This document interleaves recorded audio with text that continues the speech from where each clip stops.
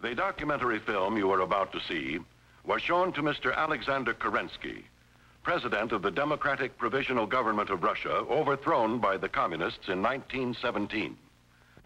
Mr. Kerensky consented to make a few introductory remarks about our picture. We present 80-year-old Alexander Kerensky in his New York City apartment on October 10th, 1962. Ladies and gentlemen, in a few minutes, you will see the documentary movie of the development of communistic movement throughout the world. The majority of this audience is too young to remember that this communistic movement began in 1917 during the First War in my country, in Russia. I was, in this time, leader of this provisional government of Russia. When you look at this film, keep in your mind that Russian people was the first victim of the communistic tyranny. I think that is now is time to study the communistic movement and to understand it, not by different legends created during these long years, but by the documentary sources, as, for instance, this film.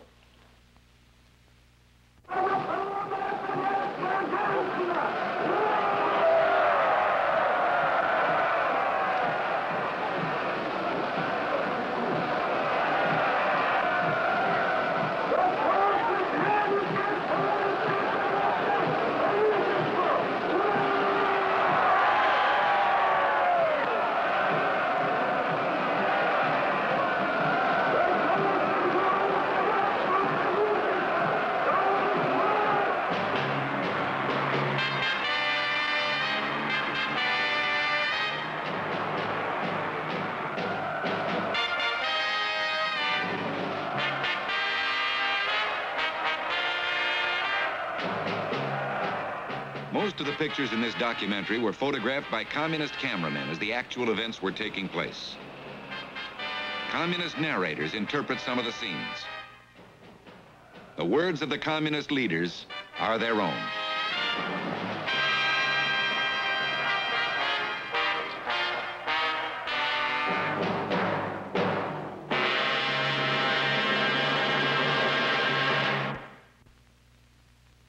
Hello. In the traditional motion picture story, the villains are usually defeated. The ending is a happy one. I can make no such promise for the picture you're about to watch. The story isn't over. You and the audience are part of the conflict. How we meet the communist challenge depends on you. What has happened so far, what is happening now, is far from encouraging. Less than 50 years after the communists seized power in Russia, almost 1 billion people are under their control. 4 out of every 10 of the world's population oppressed. And the conspiracy that is communism is stronger, more determined than ever, growing in the image of its leaders. Nikita Khrushchev says, in this world today, there's a fierce struggle of 2 ideologies, the communist and the capitalist. And in this struggle, there can be no neutrals. Whether you like it or not, history is on our side. We will bury you. Mao Zedong says, coexistence with capitalism is impossible. Warfare with these forces is inevitable. Fidel Castro says, socialism, communism, is a world reality today. There is no halfway between communism and capitalism. Their target is us, our institutions, our religions, our families, our children. Karl Marx, who developed the basic theories of communism, was a sick man most of his life. Sick in body and spirit. He once said, the capitalists will pay for my carbuncles. We have. Karl Marx believed that capitalism, as he saw it in the 19th century, was stagnating, beginning to decay. and that communism was predestined to replace it, starting with the highly industrialized nations like Germany. That was just one of his many mistakes. Actually, it took the misery, the disillusionment, and the slaughter of World War I to bring the first communist regime into power. Not in Germany, but where Marx least expected it, Russia.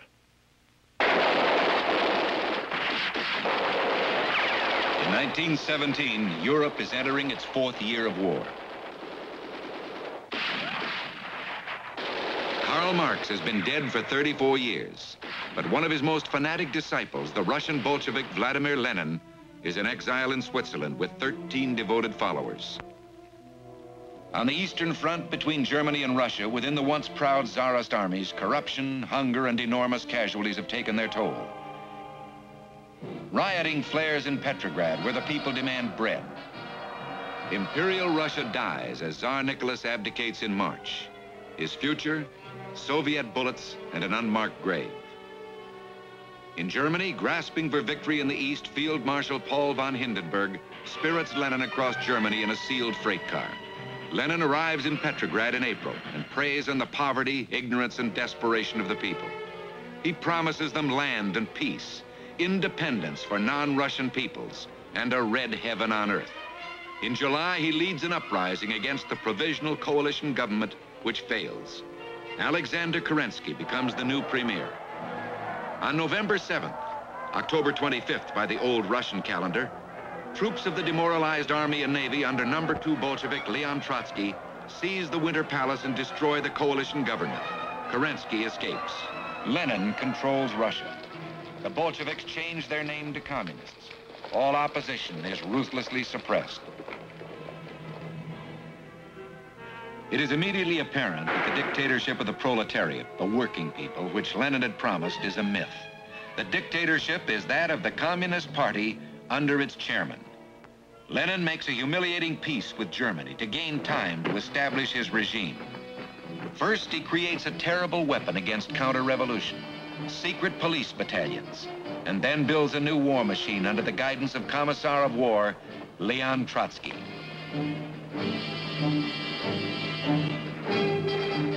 Lenin makes it clear that his brand of communism requires an absolute dictatorship. Chief of the Petrograd Soviet, Grigory Zinoviev, soon to become the first president of the Comintern, the Communist International, predicts the future developments of the world revolution will proceed at the same pace as the march of our Red Army. Lenin prophesies communism side by side with capitalism for a long time is unthinkable. One or the other must triumph in the end. And before that end comes, a series of frightful collisions between Soviet Union and capitalist states will be inevitable. By the summer of 1922, Lenin suffered a stroke. Russia, a catastrophe. With private property abolished, factories are idle, communications chaotic, farmland fallow, Bolshevik hopes are dying in squalor and misery. When under the direction of Herbert Hoover on the left, $60 million worth of food from the United States arrives to feed the starving Russian peasants. This act and Lenin's return to limited free enterprise saves the Soviet state. Exercising power for the ailing Lenin are Zinoviev and Lev Kamenev, forefront on the podium. In the background, the shadowy new secretary of the Communist Party, Joseph Stalin, is still relatively unknown. January 24, 1924. Vladimir Lenin, who vowed to destroy the free world, is dead, and a sordid struggle for power begins. Scheming to destroy the image of Trotsky as Lenin's successor, the triumvirate Zinoviev, Kamenev, and Stalin telegraphed Trotsky on his way to Sukhin, a health resort. The funeral takes place on Saturday. You will not be able to return on time. The Politburo thinks that because of the state of your health, you must proceed to Sukhin. The funeral actually takes place on Sunday.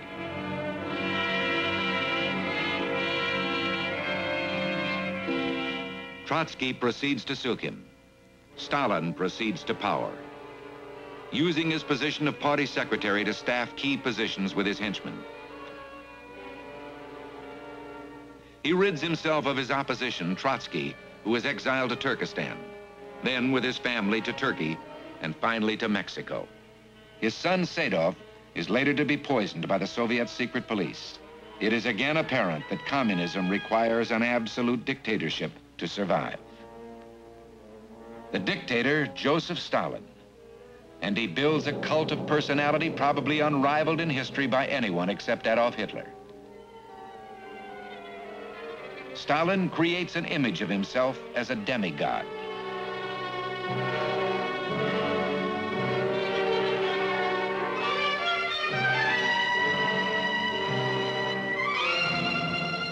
A man of the people, the source of all goodness, all wisdom, all love. Watching the proceedings are Stalin's underlings, Grigorio Ordzhonikidze, Anastas Mikoyan, Vyacheslav Molotov, and Lazar Kaganovich.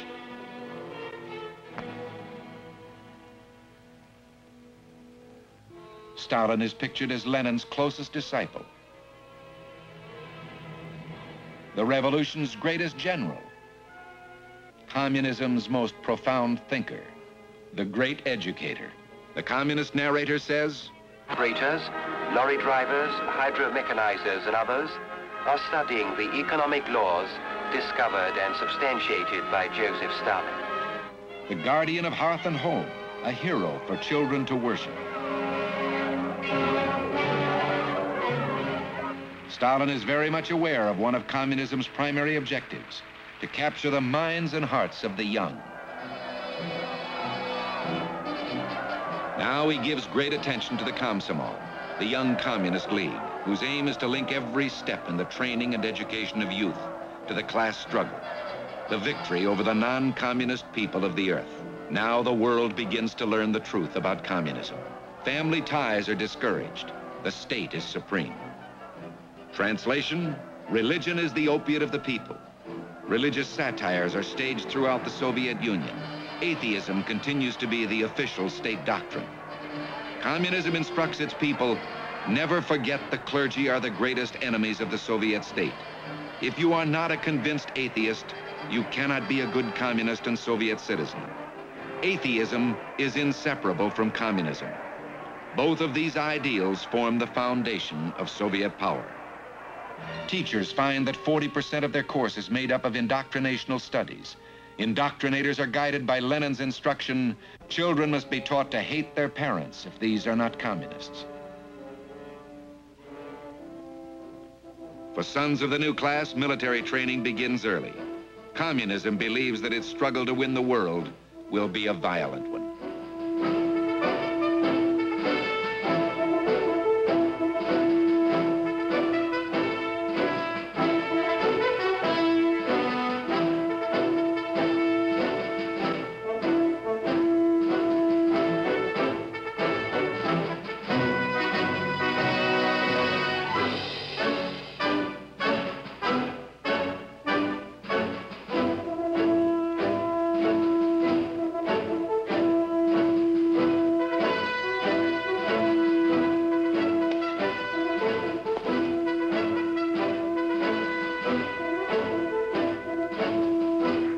In 1928, Stalin puts Trotsky's 5-year industrialization plan into effect as his own.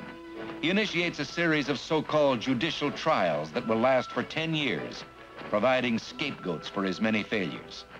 And he begins the forced collectivization of agriculture. Stalin declares the kulak, the independent farmer, an enemy of the state. Whole villages are uprooted.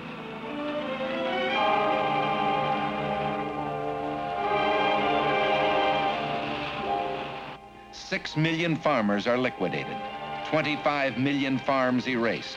The most violent social upheaval in history as Stalin forces the peasant population into huge collectives.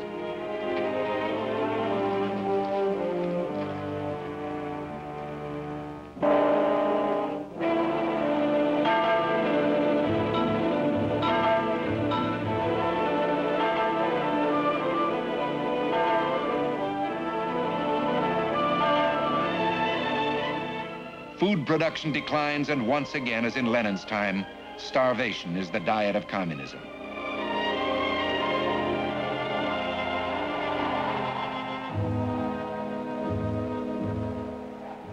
Freight cars are used for housing. Stalin makes slavery an essential part of the communist economy.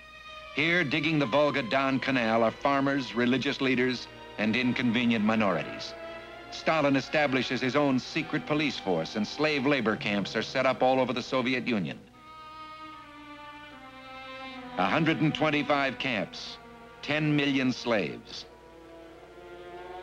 On the backs of his slaves, Stalin builds an industrial Russia geared for conflict with the West. 1934, Stalin plots to liquidate his opposition within the party.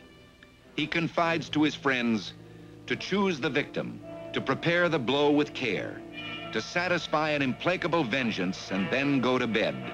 There is nothing sweeter in the world. On the right is Sergei Kirov. Stalin uses the assassination of Kirov as the excuse for the great purges which claimed thousands of lives. The first to go, Lenin's close associates. Zinoviev executed. Kamenev executed. Radek executed. Pyatakov executed. Leon Trotsky comments from Mexico, "There are no crime in history more terrible in intention or execution than the Moscow trials of Zinoviev Kamenev and Radek Pyatakov. What is now my principal task? To reveal the truth, to show and to demonstrate that the true criminals hide under the cloak of the accusers. What will be the next step in this direction? The creation of an American, an European, and subsequent also an international commission of inquiry, composed of people who incontestably enjoy authority and public confidence." Trotsky's future? Assassination. In the Kremlin, the planned murders continue. The cream of the officer corps, condemned without witnesses or defense and shot within 48 hours. Literary giant Maxim Gorky dies under mysterious circumstances. One of those benefiting most from the purges is Nikita Khrushchev, now first secretary of the Moscow Party organization. He proclaims, "They, the wormy trash, the Trotskyites, they raised their criminal hands against Stalin. Hail the greatest genius of mankind who leads us victoriously toward communism, our own Stalin." Apparently based on Kirov's reform project, the Stalin Constitution of 1936 provides for universal suffrage and direct election to the Supreme Soviet, in theory, the legislative branch of the Soviet government. In practice, it is actually a rubber-stamped cheering section for Stalin. As for the election, there's only one set of candidates, those nominated by the Communist Party. Voting with Premier Stalin are Minister of State Security's Secret Police, Nikolai Yezhov, Minister of War, Clement Voroshilov, and Minister of Foreign Affairs, Vyacheslav Molotov. By himself, Nikita Khrushchev.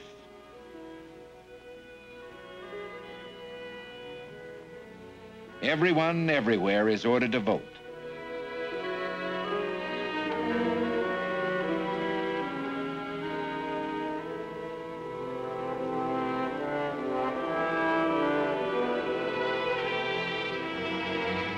The penalties for failure to vote are severe. They involve loss of work, loss of social position, or imprisonment in a slave labor camp. Supposedly, 99% of the people cast their ballots for the one-party ticket. Stalin announces that socialism has been attained in the USSR. Actually, the government has become everyone's boss. Workers are forbidden to strike.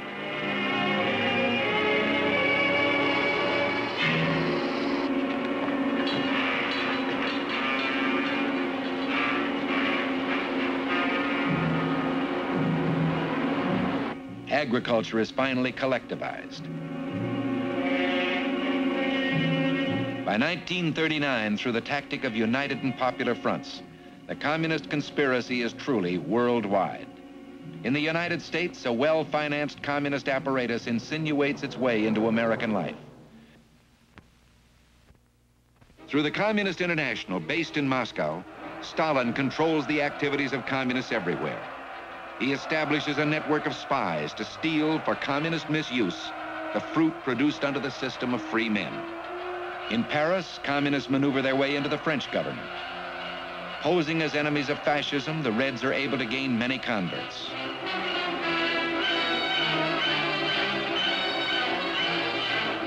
In Yan'an, China, Mao Zedong is firmly established in the north and awaits his opportunity to take over the whole country.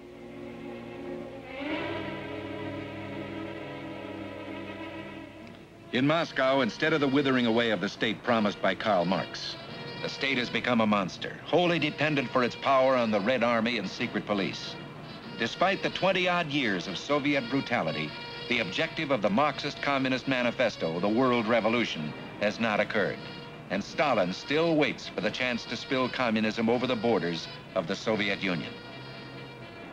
His opportunity comes with the rise of a rival tyranny in Nazi Germany.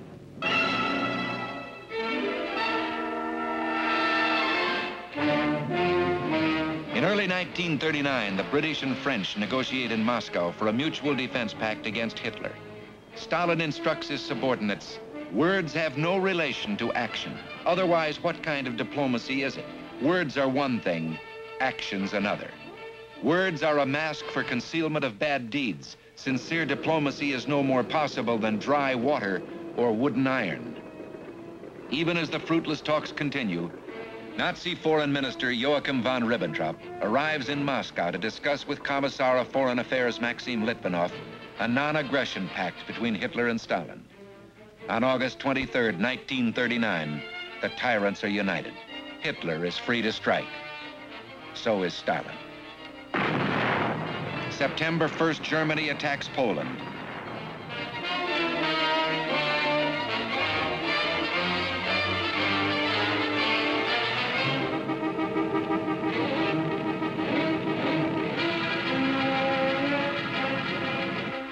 Two days later, Britain and France declare war, but are powerless to help the gallant Poles. The end comes quickly. But not before the Red Army has invaded the hapless country from the east. Communism has at last advanced outside the Soviet Union and quickly provides the world with a sample of its tactics in occupied territory. Tens of thousands of prisoners are deported to slavery in Soviet Siberia. As the Polish people suffer, the Red propaganda machine goes to work. Із великої Москви, з великого будинку, із хати Червона армія, вона нас оборонила від усього. Вона не дорожила, що покинула сем'ї батьків, жінок, дітей. Орлами летіли на наші землі і боронили. The new secretary of the Ukrainian Communist Party, Khrushchev, and Marshal Semen Timoshenko take over. Meanwhile, Soviet firing squads are busy. In the Katyn forest, some 10,000 Polish officers and intellectual leaders are slaughtered by the communists and buried in mass graves. The atrocities in our film are not pleasant, but the world must be reminded again and again of the inhumanity to man that is communism and was Nazism.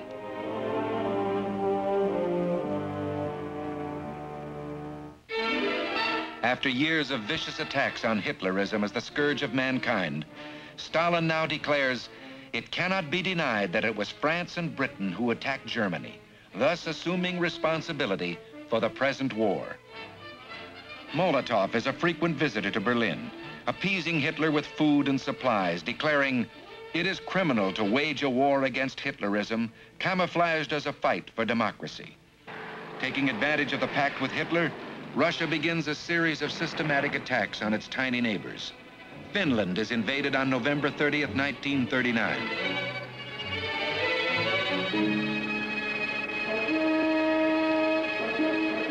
At first, the heroic Finns repulsed the Red Army, weakened by Stalin's purge of its top officers.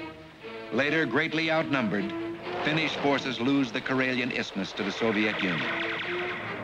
400,000 refugees, unwilling to be liberated, flee their homes, moving their possessions by every possible means.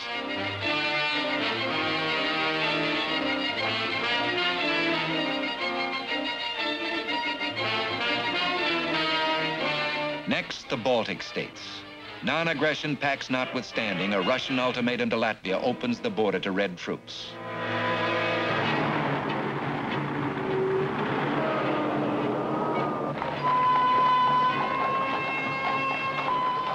and hordes of so-called technicians, in reality trained in Moscow agents. From Moscow comes Andrei Vyshinsky to appoint a puppet government with August Kerensky as prime minister. Banners and signs prepared by subversives demand admittance of Latvia into the Soviet Union. Johannes Spure of the Latvian Communist Party makes the formal request. There are no opposing votes. To the Kremlin goes Premier Kerensky, petitioning for admission into the Soviet Union. With Stalin are Khrushchev, Molotov, Mikoyan, and Kaganovich. Back in Latvia, behind the parades and banners, oppression. The communists have a technique for subversion outlined for every nation, for every class, for every type of political situation. Here is a blueprint for communist conquest. First, the propaganda machine goes into action.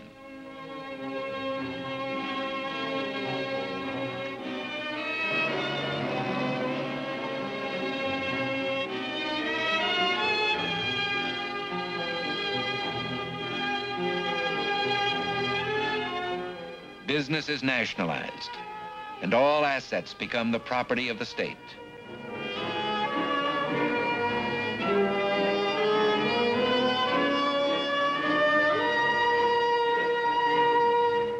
Down to the last nut and bolt. This woman worked a lifetime to save 4,000 Latvian dollars. 3,000 of it is now the property of the party.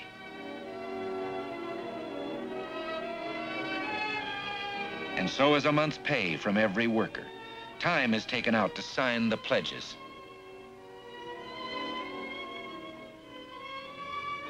Farmers must join collectives in order to survive.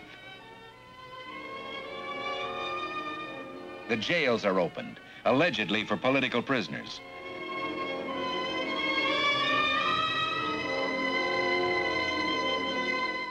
But convicted felons become the new police force. Translation, criminal album.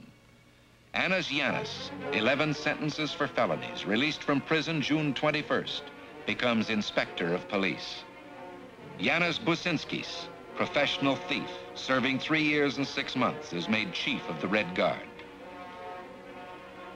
Sipe Gutmanis, a felon, serving 3 years and 6 months, moves up to prefect of the 2nd Police District. August Kalmans, burglar, serving 2 years and 1 month, was promoted to chief of police of Daugavpil. Matis Botanicus, thief, serving 2 years and 1 month, is the new chief of police of Liepaja. The new constitution from Moscow guarantees freedom from unreasonable arrest. Previously respected citizens, now labeled enemies of the people, are herded into trains and deported to slave labor camps. While parents are persecuted, great care and attention is immediately focused on the children. A red scarf of communism is supposed to give the character representing the spirit of childhood control over the world. The true meaning of the red scarf of communism is evidenced by this list of 78 Latvians from all walks of life. The notation says, politically unreliable, shoot them to death. There are no trials, no appeals. A mass grave in the courtyard of the Riga city jail. More than 15,000 men, women, and children, educators, doctors, ministers, students, laborers, are executed. It's the same sad story in Estonia and Lithuania.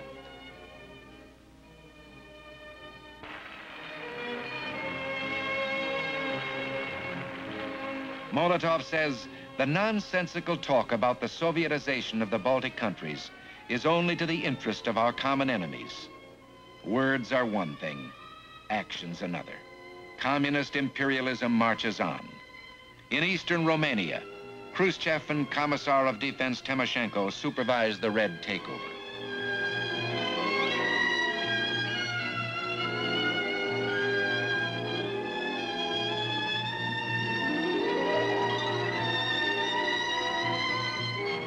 May 1st, 1941. In Red Square, Marshal Timoshenko entertains officers of the Axis powers. It begins to look as if Stalin and Hitler will divide the world. On June 22nd, frustrated by his inability to conquer England, And not trusting Stalin, Hitler turns his forces on the Soviet Union.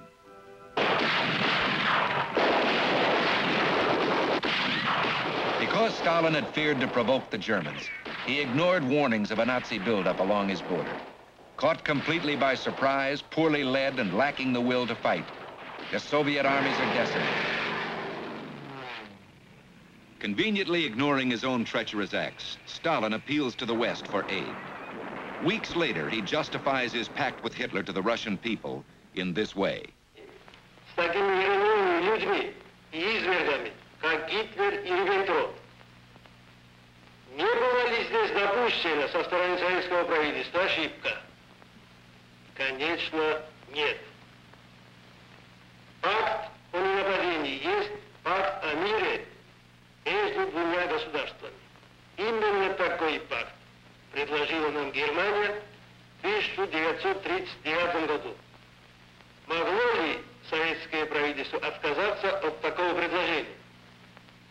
Я думаю, что ни одно миролюбивое государство не может отказаться от мирного соглашения с соседней державой. Если во главе этой державы стоят даже такие изверги и людоеды, как Гитлер и Риббентроп. Что выиграла и что проиграла фашистская Германия, вероломно разорвав пакт и совершив нападение на СССР?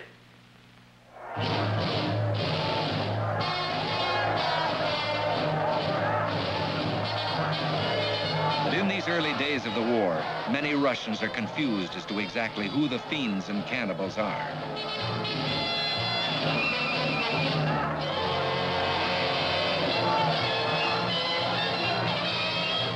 In village after village, the Germans are welcomed as liberators, freeing the Russians from the communist yoke. But then comes the incredible barbarism of the Nazi occupation troops.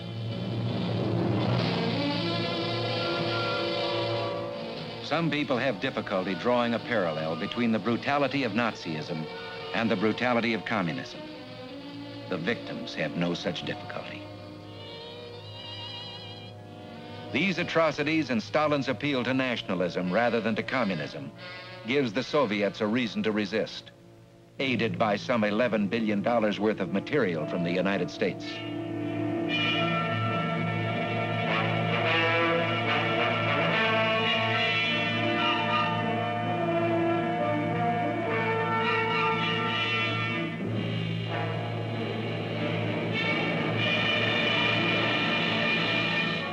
Stalin signs treaties to gain strength, first with the Polish government in exile represented by General Sikorski.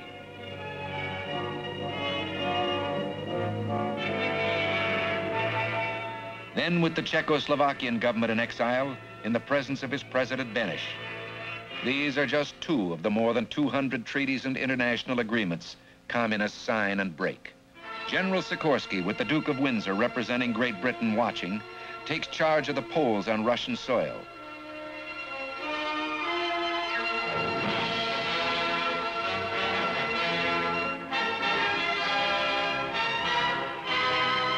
General Svoboda assumes command of the Czechoslovaks.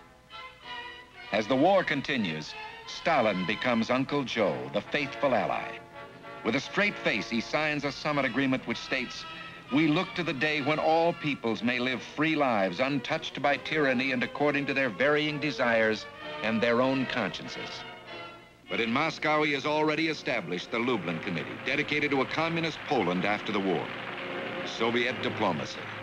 Words are one thing, actions another.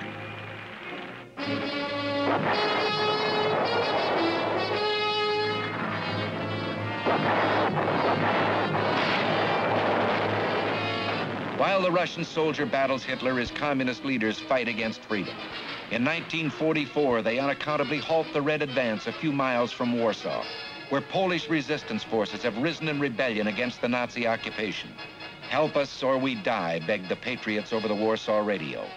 But the Red Army stands by, waiting for the future leaders of a free Poland, 200,000 of them to be massacred.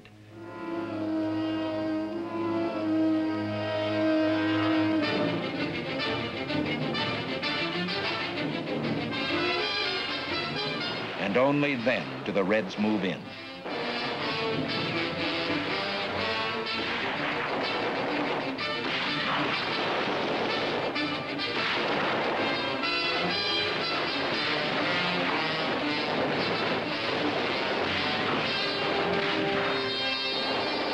Stalin takes advantage of the change in the tide of war to satisfy his vengeance on 7 of his minority nations whose members may have been disloyal to him.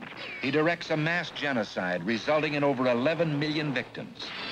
For example, these Tanu-Tuvinians, a proud and ancient people, completely obliterated, their very existence denied by the Soviet Union.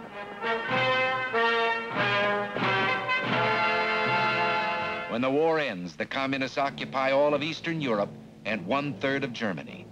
Stalin means to hold his gains. All Red-occupied territories are ruthlessly plundered. The example of Mukden, Manchuria, where after 6 months of Red liberation, 5,000 factories are stripped of machinery for removal to Russia. The truth behind Khrushchev's statement, "We categorically refuse all that rests on loot, violence, and occupation."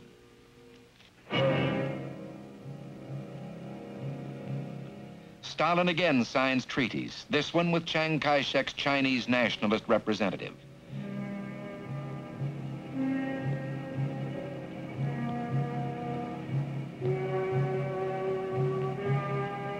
As this scene is being enacted, Stalin is secretly supporting the communist leader Mao Zedong. Soviet diplomacy. Meanwhile, Special United States Ambassador George C. Marshall attempts to restore peace in China. He negotiates a truce between the nationalist government forces represented by General Chang Chun and the communist guerrillas represented by General Chou Enlai. Paper promises, and the Reds gain valuable time to strengthen their forces. When Marshall leaves, they resume the war on a vastly larger scale.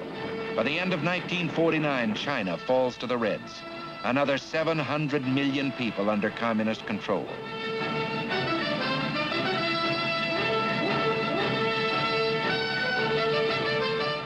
Lenin once said, "We shall reach Paris by way of Peking." During this time, 1945 to 49, Stalin has been beating the propaganda drums for disarmament. But his true policy is revealed in instructions given by the Communist International apparatus. The disarmament policy of the Soviet government must be utilized to support the only way toward abolition of war, arming the communists, overthrowing the capitalists, and establishing the communist dictatorship. Stalin's policy of a protracted conflict, the Cold War, is becoming evident. With about 5 million Red Army troops and 2 million internal security police in East Europe, no one punishes Stalin as he consolidates his control by tearing up previous treaties and signing new ones with his puppets. Romania's Dr. Groza and Dej. East Germany's Grotwald and Peak. Yugoslavia's Tito. Albania's Hodza.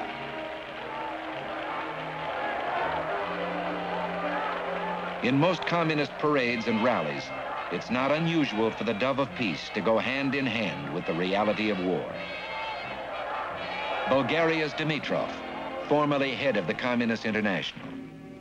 Poland's Beirut. Hungary's Rákosi, who speaks of Soviet generosity. Without the unremitting kind support of the Soviet Union, the Hungarian popular democracy, and I may add all other popular democracies, would never have been created. Czechoslovakia's Gottwald.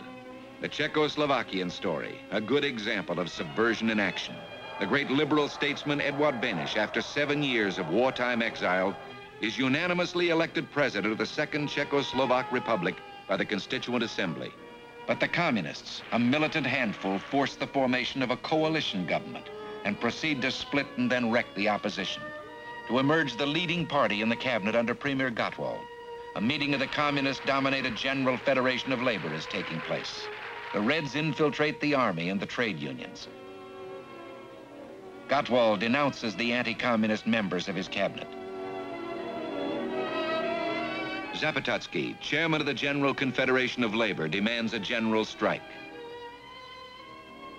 The delegates vote. 2 committee members have the courage to abstain.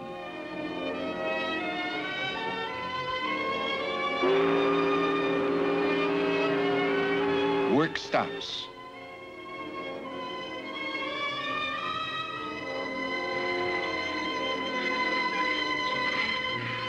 Czechoslovakia is paralyzed. Freedom dies as Beneš is forced to accept the resignation of the last anti-communist in the cabinet. And then he too resigns.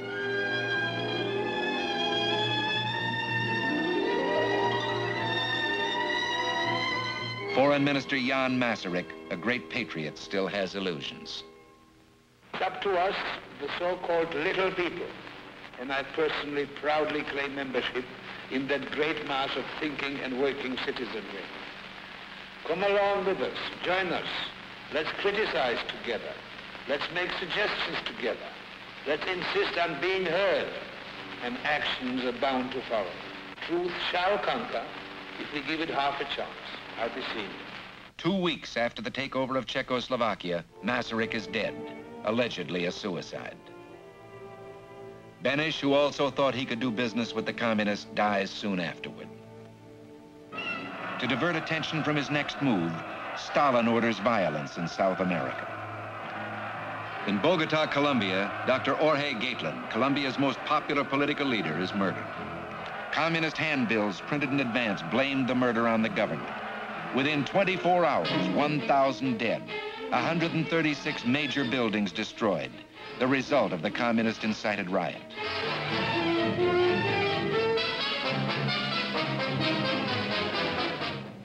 Unexpectedly, Stalin blocks Allied access routes to Berlin.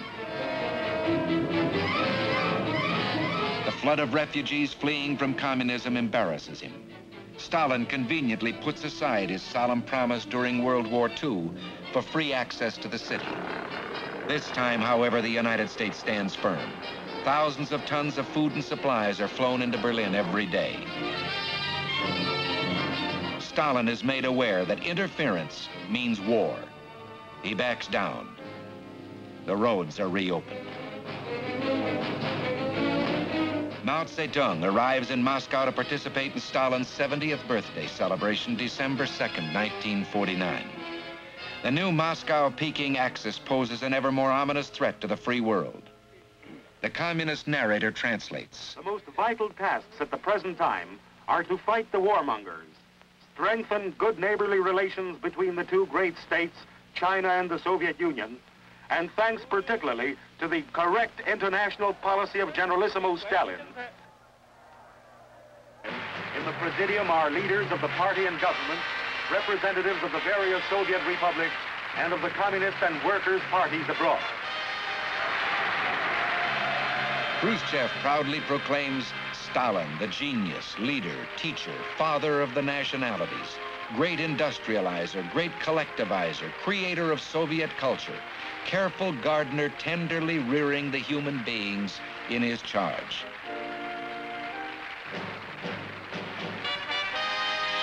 Nikolai Zvernik makes the introductory speech. To his left are Georgy Malenkov, first secretary of the Central Committee, and Lavrenti Beria, Stalin's Minister of Interior and State Security.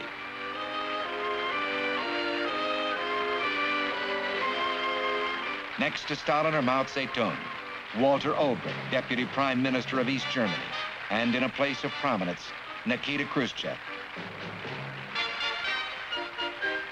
In preparation for his next move, Stalin steps up the clamor for peace throughout the world.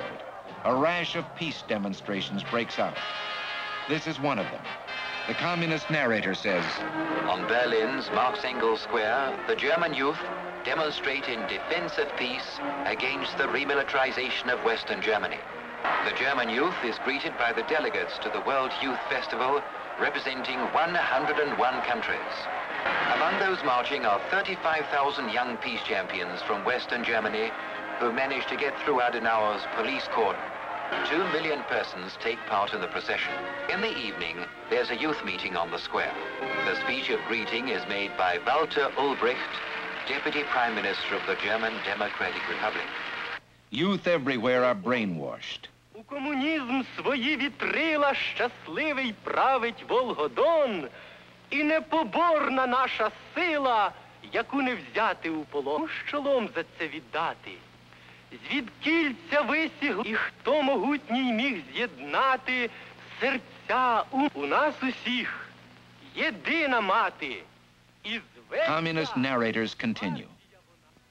The artist varies Prorokov's illustrations to Mayakovsky's verses about America. They lay bare the real nature of present-day America with its false democracy, lynch law, thirst for profits, and the brutalities committed by the militarists. These illustrations won the artist the Stalin Prize. Before us is a gay and noisy carnival fills the streets until the early hours of the morning. The people condemn the warmongers, enemies of democracy. In communist North Korea, a nightmare of national brainwashing is taking place. He supervises the work of a group of writers translating the classics of Russian literature and books on the Soviet Union. Among the first books earmarked for publication in the Korean language is a biography of Generalissimo Stalin. And in Moscow, North Korean leaders absorb Soviet techniques.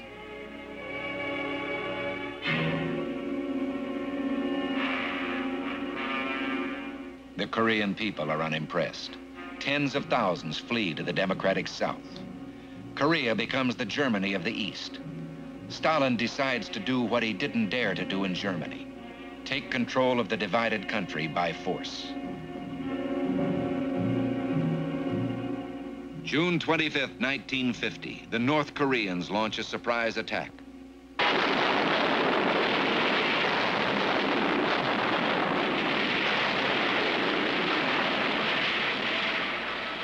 Their advance is spearheaded by Russian tanks. But once again, the United States stands firm. Stalin miscalculated. The Cold War becomes a hot war. American troops, later supported by forces from the United Nations, hold and then rout the North Koreans. Mao Zedong pours 1 million Chinese so-called volunteers into the fight.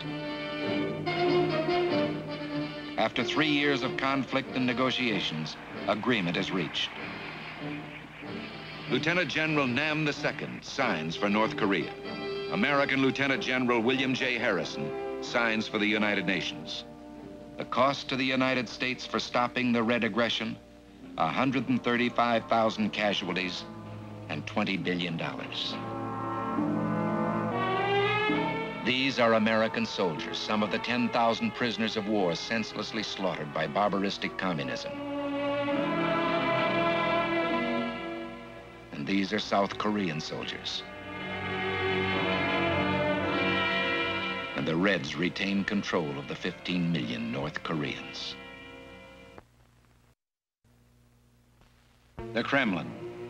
Stalin's war, hot or cold, is stymied. He needs scapegoats for his failures.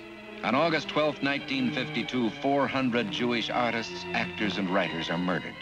Next, leading Jewish doctors are accused of a plot to poison the Soviet leadership and of working for foreign intelligence. Stalin tells Ignatiev, the then Minister of State Security, if you do not obtain confessions from the doctors, we will shorten you by a head. Stalin instructs, beat, beat, and once again beat. Caught in the frenzy of his purge, Stalin now plans to liquidate his entire inner circle. Molotov, Malenkov, Beria, Mikoyan, and thousands more are threatened. But before the murders can begin,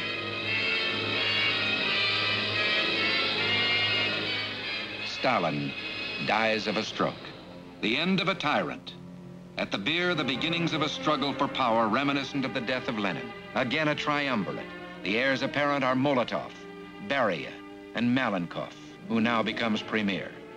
Khrushchev is still in the background, waiting. Within months, the new rulers are shaken by the first popular uprising against a Red dictatorship. East Berlin, June 17, 1953. The sign says, "We want freedom."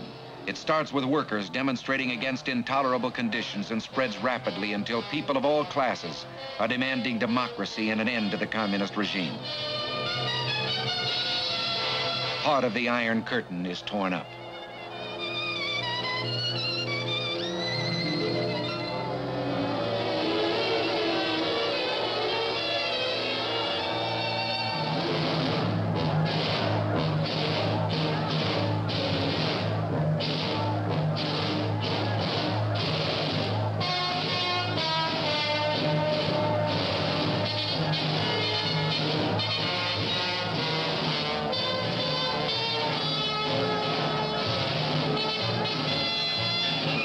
The red flag is hauled down over the Brandenburg Gate.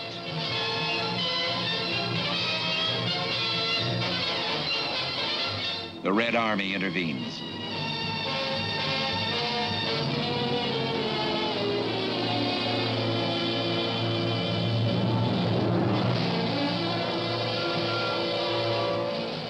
Sticks and stones prove useless against Soviet tanks.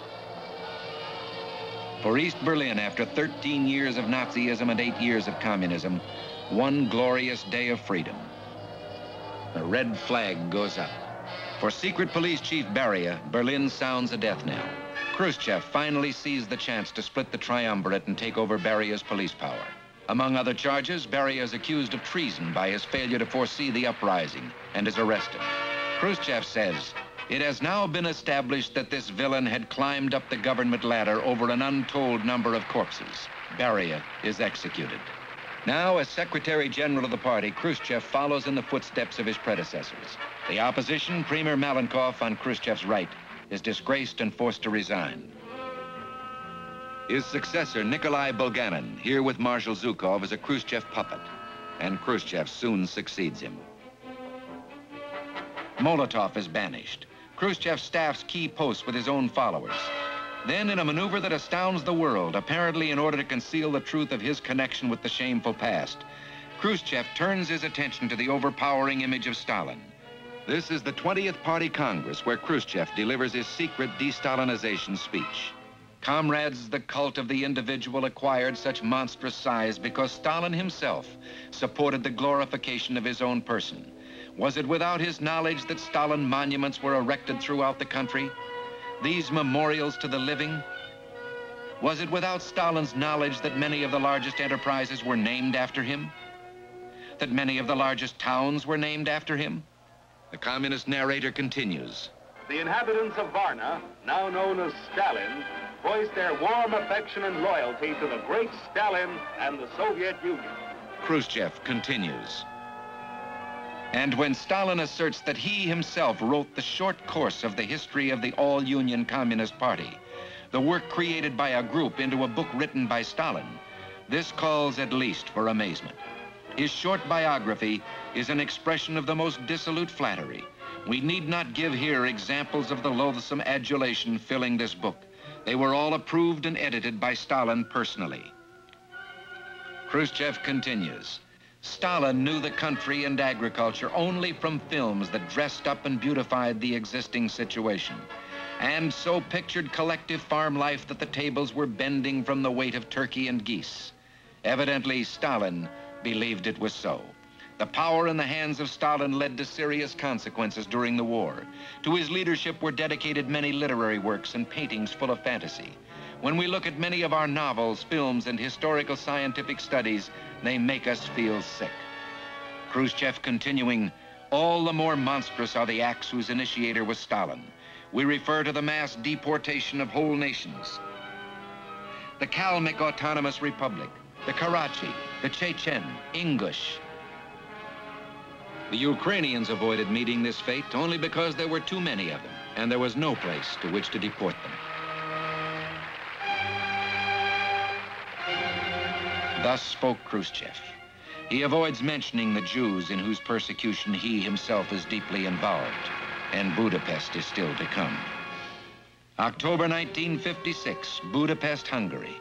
The Hungarian Writers' Union is attacking the communist government for oppressing freedom, distorting the truth, exploiting labor, and abusing the farmers. Students by the tens of thousands denounce the Soviet occupation. They ripped the hammer and sickle from their flag.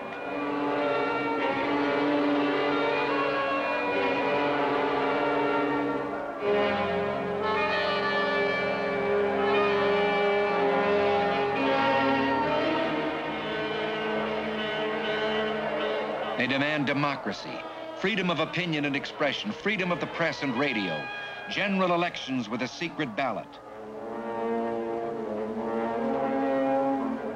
They march to the Budapest radio station to make their program known to the world. The student leaders are arrested and the crowd demands their freedom. Now the AVO, the Communist Security Police, opens fire. The first blood is drawn.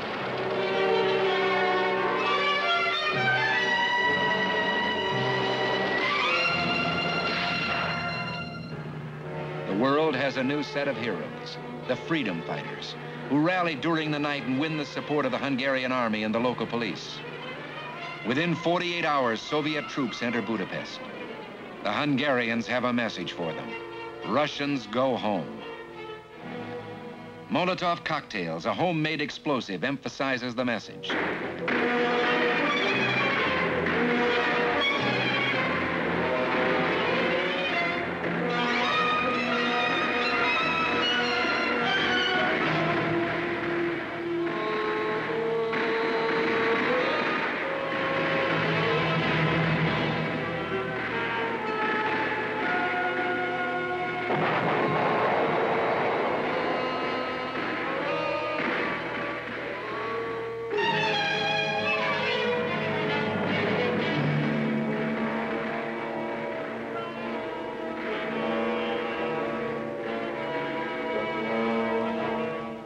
Eventually, the Soviets are forced to lift the siege of the Killian barracks, where a hastily organized defense under Colonel Pal Malater has withstood a violent assault.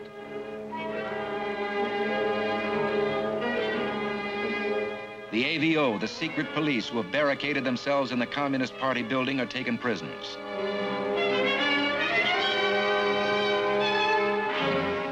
Political prisoners are freed.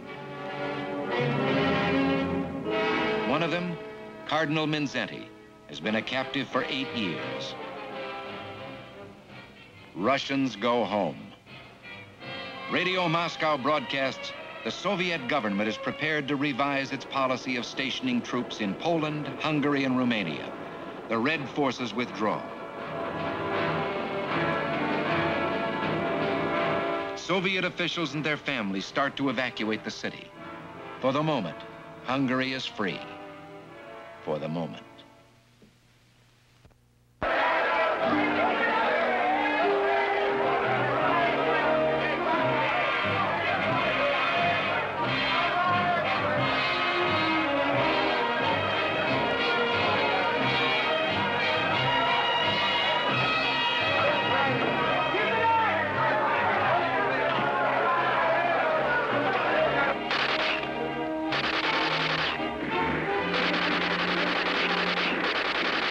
The Stalin statue, the symbol of tyranny, is brought down.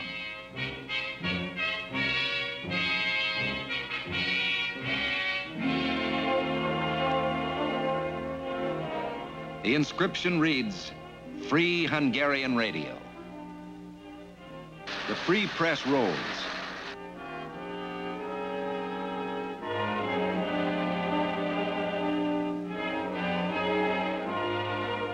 Soldiers and freedom fighters celebrate. Janos Savo, one of the citizen heroes to emerge from the revolution. Malater, now the Hungarian commander in Budapest, and Kildy, the Minister of State, are invited to Soviet headquarters to discuss the final withdrawal of Soviet troops. It is a trap. Malater never returns.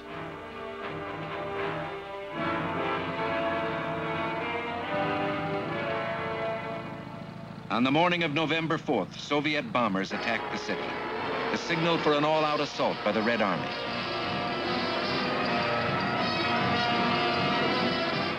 Says Khrushchev, "You think that the communist system can be maintained only with the help of our armed forces?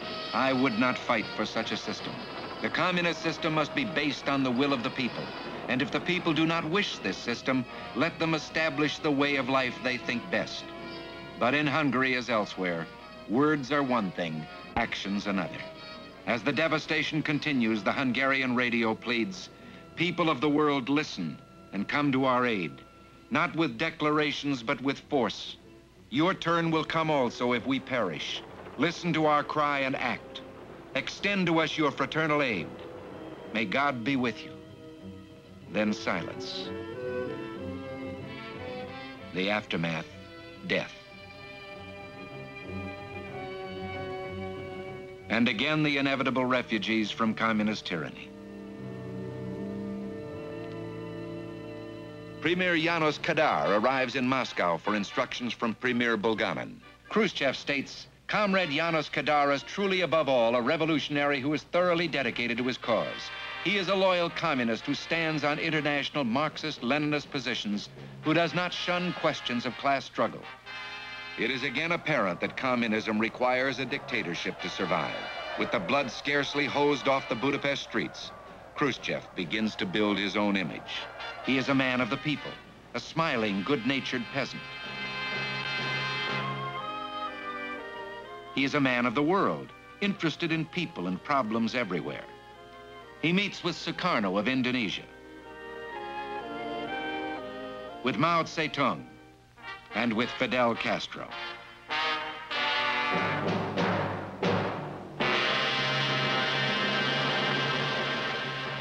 Khrushchev is a peaceful man who sponsors peace organizations throughout the world. The communist narrator says, "The International Stalin Prize for the promotion of peace among nations is presented to the Cuban poet Nicolas Guillen." And Khrushchev organizes movements for the abolition of atomic weapons. The truth is something else. The world finds that Khrushchev's brand of communism is no different than Lenin's or Stalin's. He breaks a solemn agreement for no further testing and resumes some 40 nuclear explosions, detonating a multi-megaton hydrogen bomb, the most awesome man-made explosion in history, apparently to frighten the world.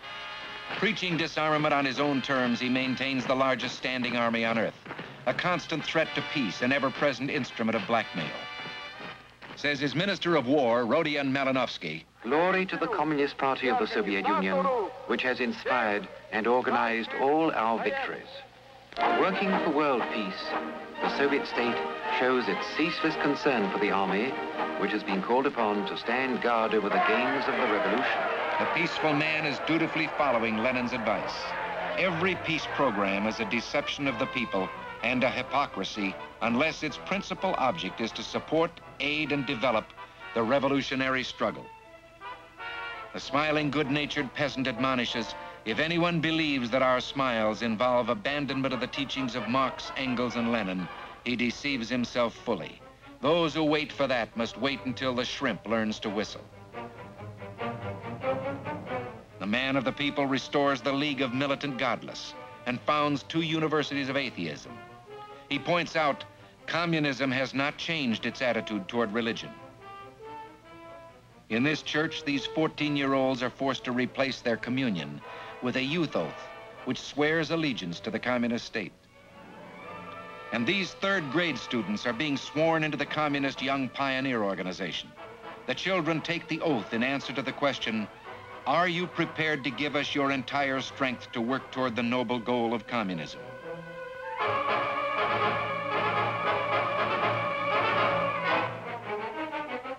Khrushchev accelerates the youth program and coordinates it on a worldwide basis, identifying communism with the future. This World Youth Festival, just another instrument of communist propaganda, is taking place in Vienna. The theme, as always, peace, a communist peace.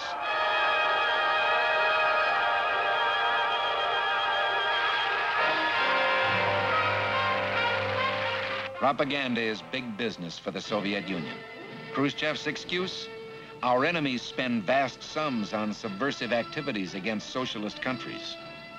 The truth is, the Soviet Union is paying around $2 billion a year for their propaganda, employing about 500,000 people. Moscow spends approximately $2 per free man to be subjugated, as against 2 cents per person allocated to world propaganda by the free countries combined. The Soviet effort is roughly 100 times as great as that of all the rest of the world. The money to pay for this fantastic propaganda machine comes from the masses under the communist yoke, who work for absurdly low wages to enable their masters not only to dominate them the better, but to also deceive more successfully the masses in free countries.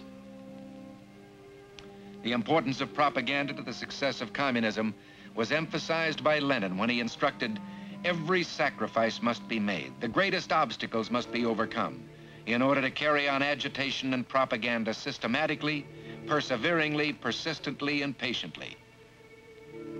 While Khrushchev believes he can win the world with his policy of peaceful coexistence, in China, where the communist tyranny is the same, the communist objective the same, the destruction of the dignity of man the same, Mao Zedong's conception of achieving the communist goal is different. Again and again, he says, war with the West is inevitable. It is desirable. Meanwhile, in China as everywhere else, communism produces waste, squalor, misery, and death. Thousands challenged the terror of the secret police to flee into British Hong Kong.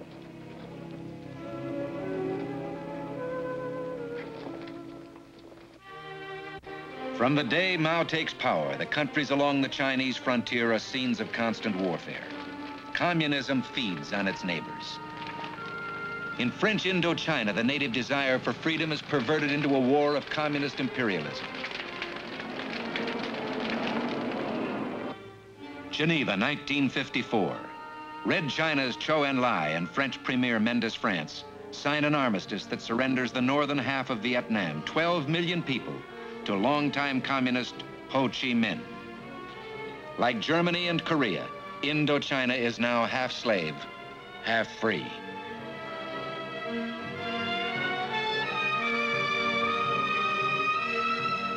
The French leave Hanoi according to the armistice terms.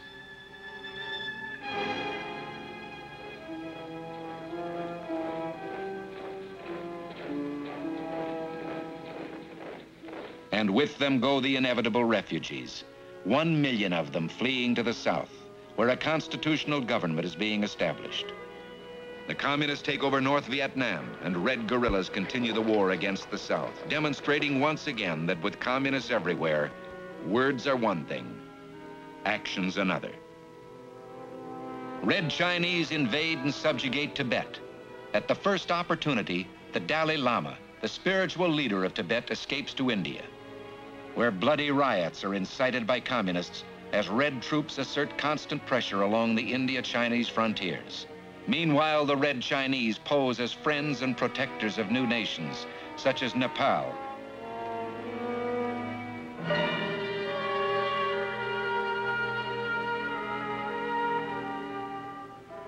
and old nations such as Albania, and seek to extend communist influence into Latin America. Here in Peking, communist delegates from different Latin American countries meet their hosts, Mao Zedong and Zhou Enlai. Their most important success occurs in Cuba. Only 90 miles from the United States, where a brutal dictatorship under Fidel Castro has imposed the yoke of Marxism on the Cubans. Another 7 million people trapped behind the Iron Curtain. In Moscow, Yuri Gagarin, Soviet cosmonaut, speaks of the peaceful foreign policy of the Soviet government. Hands-off revolutionary Cuba. The Nationalist Congress of Socialist Youth chooses Havana as its meeting place. Delegates are from the United States, China, Canada, and Russia. And the following year, Castro announces, "I am a Marxist-Leninist and will be one until the day I die." Castro wins a Lenin Peace Prize. In British Guiana, Chetty Jagan and wife head a strong communist party. Everywhere in Latin America, communism, feeding on poverty, ignorance, and despair, seethes and prepares to explode. Student demonstrations and riots, one of the favorite techniques to prepare the way for communist takeover, are ordered from Moscow. In Montevideo, Uruguay, communists protest the visit of President Eisenhower of the United States.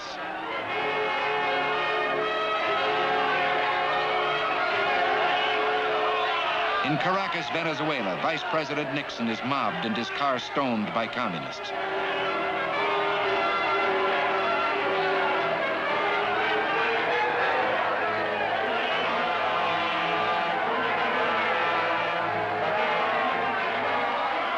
Red riots shake Japan to forestall the visit of President Eisenhower and the signing of the American-Japanese peace treaty.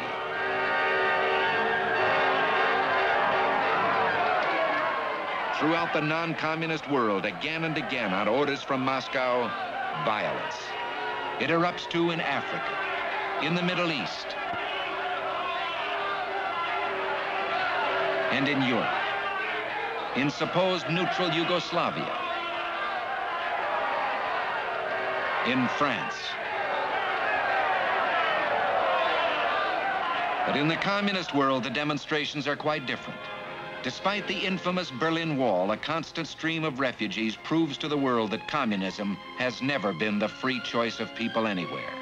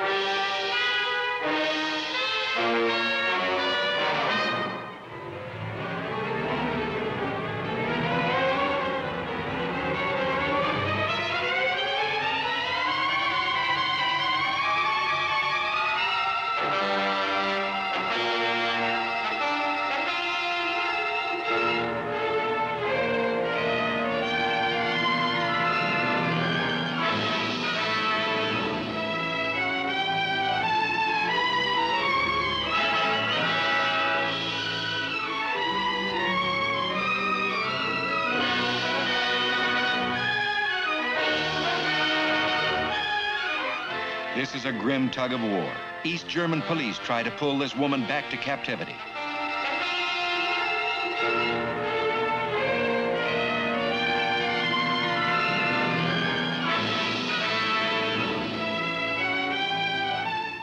She finds freedom.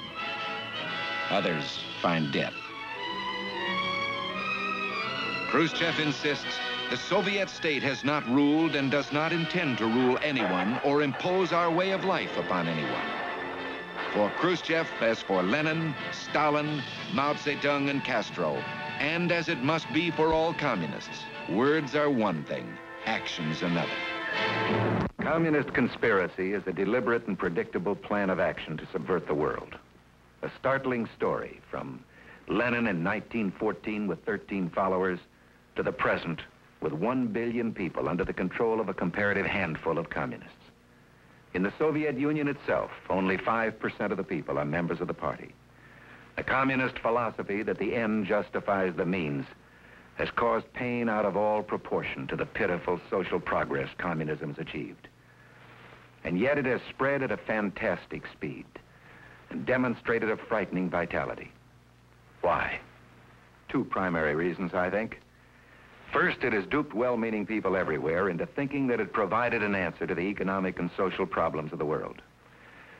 Second, it has not hesitated to use force wherever possible to impose itself on unwilling people and to hold them in abject subjugation. What can we do in the face of this communist threat? Well, for one thing, we can, by example, let the people of the world know that the way of free men provides a surer, happier answer for their problems than the outdated, coercive doctrines of Karl Marx. That freedom, and not communism, is the doctrine of the future. We must remain strong so that we can never be blackmailed by men like Khrushchev and Mao Zedong, and so that we can uphold the hopes of the captive peoples. If, as the communists say over and over again, war is inevitable, then it is sheer folly for us not to make every conceivable political, economic, military, and psychological preparation to win. No one knows what the end of the story will be. That's up to you.